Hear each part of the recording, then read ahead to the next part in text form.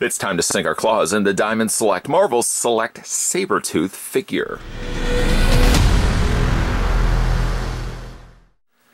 Wolverine is the best at what he does, but the savage mutant known as Sabretooth clearly enjoys testing that fact.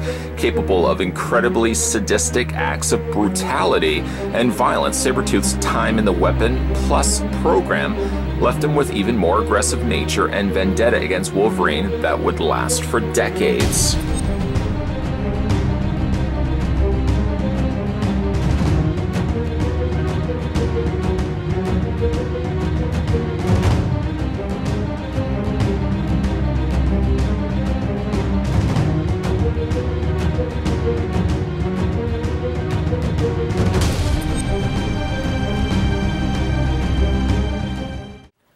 The first thing we're going to do is figure out how tall Sabretooth stands, taking the tape measure, putting it right to the top of his head, which I think is right about there. That's a good place as any to stop. According to the tape measure, the figure stands 7.7 inches in height. Centimeters, centimeters, centimeters. You're looking at 19.7 centimeters tall. So have a look at this. He comes with a display stand, very nicely done here, and almost like an aluminum foil coloring of silver. Got some nice little scratches and little dark areas that they've added, like a little brushing of. Looks like they probably have taken a dark color, this color being right here, and then they've just brushed the silver over top of it, which giving you a nice varied effect. It doesn't look like it's all consistently the exact same color. Love the grid work that's also featured on the top. There's not really a whole lot to be said for it. It looks like it's probably the interior of the Weapon X program, which surprisingly the packaging touts as being Weapon Plus program. A couple of little pegs happening right here. It should technically go this way, and then you can add all these extra things to it. Your guess is as good as mine as what exactly all these are. It kind of looks like a generator, but that's going to plug right to the back. There's a slightly smaller peg and a slightly larger peg, and then that's going to just attach like so. Also comes with these little diodes, or these little tubings here. That's going to attach right to the side. It's almost as if we're putting together a puzzle, and this, what almost looks like it could be a futuristic coffee mug, will actually go right here. Other than that, the only other thing that needs to be added is this caution do not enter sign. Department X, personnel only. And you can see that not only has it been bent, but it's also been scratched, at least scratched once, 3 different claw marks there. It's a slightly softer plastic, but not certainly something you want to be bending a whole lot of. And it doesn't really actually go anywhere. Packaging actually shows it just like kind of right there. At the beginning of the review, I sort of just had it left there. Could have had a little peg or something like that they could have attached it, even like if they had just attached it there. Instead, it sort of just sits loose. Now I'm going to put that right there. I'm not forgetting about it. Don't worry, I'm not going to forget about it. One thing I do want to do is bring in the packaging, though. I don't tend to bring back packaging too often back into the review.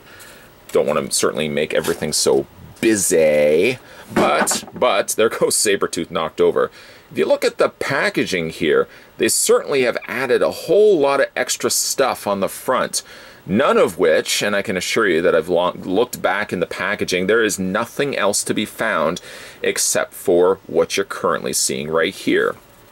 The packaging, however, will show some additional wiring, some little control consoles, and some few extra little doodads that unfortunately don't make the final cut. I guess it's something that they decided at the last minute they just didn't want to incorporate into the final production of the diorama, so instead what we get is this, and we sadly don't get that.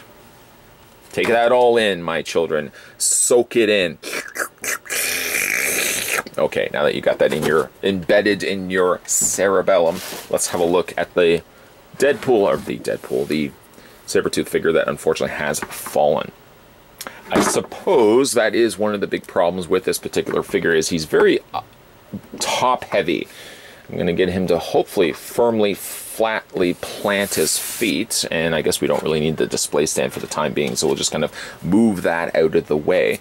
And we'll have a closer look at Sabretooth. Now, I did actually have a look at this figure before.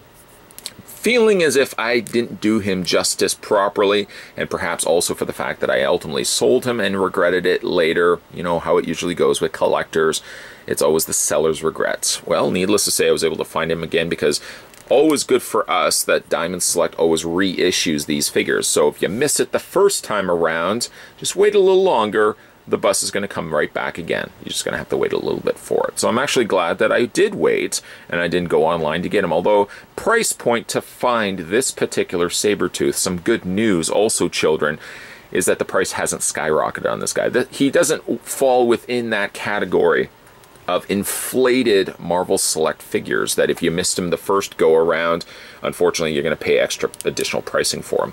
Why do I like this figure so much? Let me count the ways. Well, actually, it's really only one way, one reasoning why I like him so much. It does remind me of Marvel vs. Capcom. I think the brooding, kind of hunched over nature of this particular Sabretooth lends itself well to reminding me, the gentleman who's reviewing this currently right now, of my days playing Marvel vs. Capcom. And oh, I did love those days so much. And even though I didn't technically play a whole lot with Sabretooth, the memory of him being in the character list select certainly was enough that whenever I look at this particular character, I always think immediately Marvel versus Capcom. For his head sculpt, it's actually pretty good.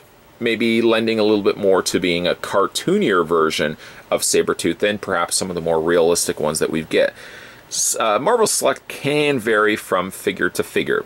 Some figures look a little bit more realistic, some of them look a little bit more cartoony. I think this Sabretooth can technically tread very lightly on the middle, the line between realistic and the line being something that would have been taken derived from perhaps an animated or a cartoon, or in the case of Marvel vs. Capcom. But I do really like the head sculpt.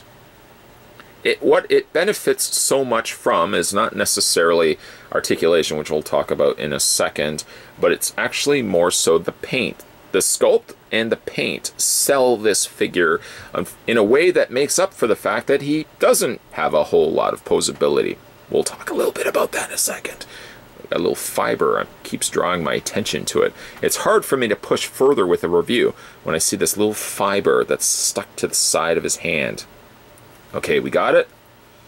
Okay, I think we got it. Let's resume where we left off. So again, I really like the head sculpts. The teeth, and especially the overbite of his fangs sticking out, sells to me what Sabretooth traditionally should look like. Like this, for me, is the iconic look for Sabretooth. Of course, he's got his furred collar around the outer area here, painted very nicely with a second wash. Primarily, it looks like it might have been done cast in a lighter beige, but then they've added some additional brown paint to that. In fact, actually, all of his body gets lended a little bit of paint, whether it's a little bit of a darker red happening here in the shoulders, whether it be a little bit darker orange happening around the abdomen and sides of his torso area here. I like that they've added some little bit of stretching, also to show that he's a very muscular built psychopath.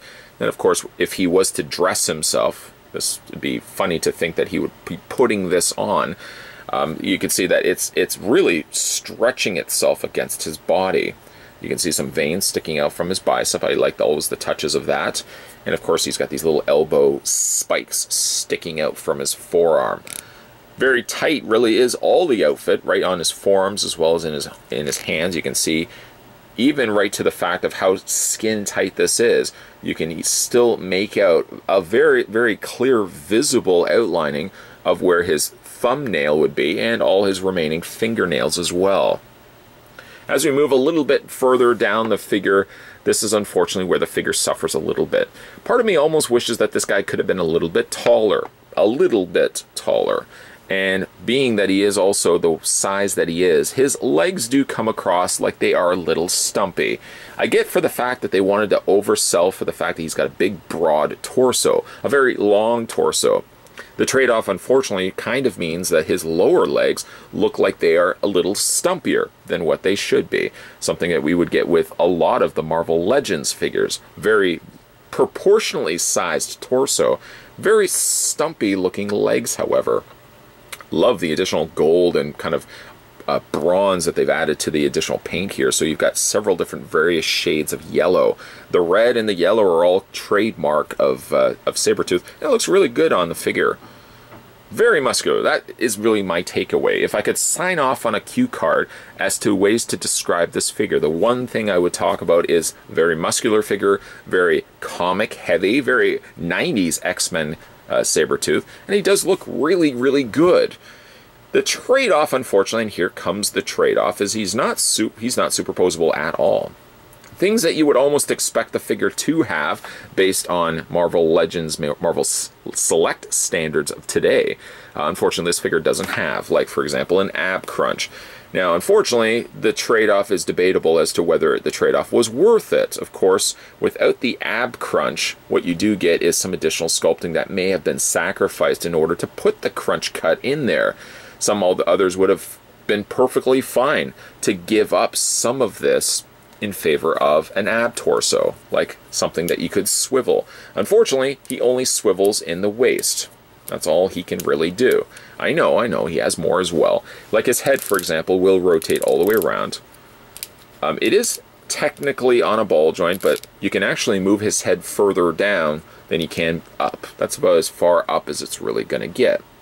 Again, I really like the fact that he's got that front kind of hunched over curl to his body.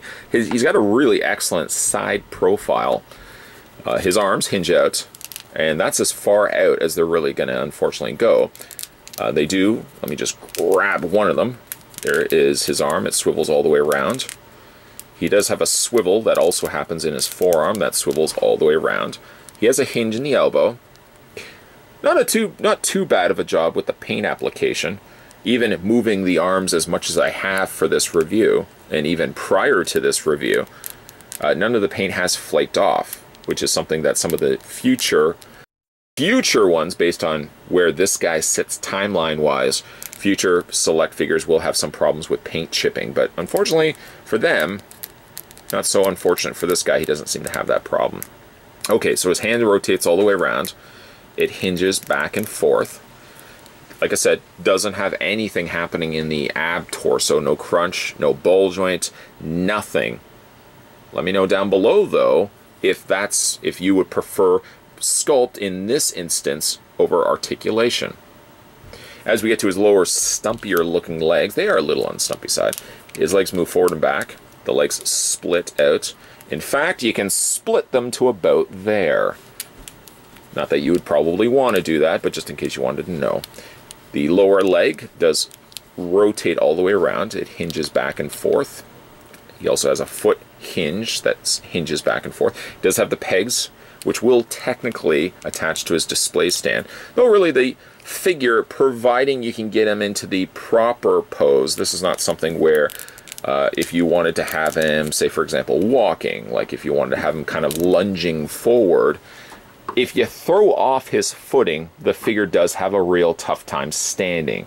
If you have him completely flat and completely sort of museum pose, then the figure doesn't have any problems whatsoever. Just go ahead and swivel his arms again all the way around, that we can get everything corrected. A very neat looking Sabretooth. Always been a big fan of this Sabretooth. I would personally I would be very happy if Diamond Select could release a second version of this guy. What I would change to a second updated version of this guy is proportionally maybe make him about the size of the current Venom. Something that Marvel Select has also done, or Diamond Select have also released. Give us about the sizing of a Venom with the same similar posability. Like with his muscles and stuff like that, you could keep it on par with what he's got currently, and maybe at the very least they could have given him the option to move his mouth in and out, which I know unfortunately would sacrifice. Oh, maybe it wouldn't sacrifice it, because if the teeth were on the bottom of the jaw, you could in theory bring the mouth in and out. Maybe they could incorporate that. It's not too frequent that Diamond Select will double dip a figure, re-releasing a figure, unless he's a popular character like a Spider-Man, or an Iron Man, or a Wolverine. But I certainly hope that they would go back and re-release this guy with some updated articulation.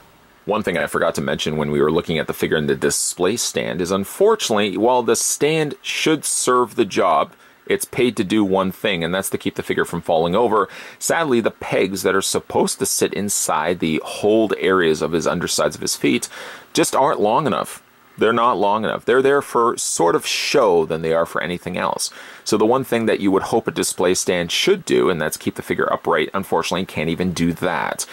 And that's why we're having a look at this figure in a final look for the 5th time, even though you guys are going to see the best of the 5, and hopefully this is the last time that we're going to be having a look at him in final looks, at least from re-recording the footage. I do really had buyer remorse at the time that I sold this figure. I parted ways with him thinking that I didn't really need to have him in my collection. This is something that a lot of collectors will go through. Sort of the time period in which you look at your collection as a whole, you think it's a little too large, and you feel it's time. It's that time that comes around where you need to trim the collection, and you get rid of some of the stuff that you don't think you really need anymore. Sabretooth, unfortunately, was part of that pile, and once I did sell the Toad, I went for the longest time really not even thinking about this figure until sure enough I found him at my local comic book store again for a reasonable price at about $34.99. And when I saw him, I immediately realized how much I love this figure again.